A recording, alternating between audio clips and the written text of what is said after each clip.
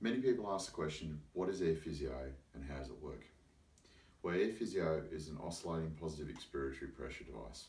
Most people go, what is that? The people who do know about what PEP or positive expiratory pressure devices are, they use them in hospital. Some of them are called bubble PEPs, where they use it to help to re-inflate the airways, and all they do is basically put pressure back into the airways to help inflate the airways and open them back up again. Basically how it works is you blow into it, not suck. Now you can hear that vibration? That vibration is just simply this. This here is the device pulled apart.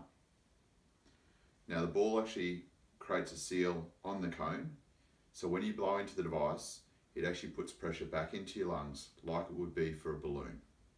That helps to re-inflate the airways, opens up and loosens any blockages that you might have in the airways itself, and as soon as the ball releases from the cone, all the air rushes out and the airways return back to the same form that it was beforehand. Now, this device actually has that happen between 25 to 35 times per second. And what that does, it actually shakes the walls of the airways and helps to loosen the bond between mucus and the airway walls. That, combined with the back pressure, helps to move the mucus up out of the lungs into the throat so you can cough it out naturally.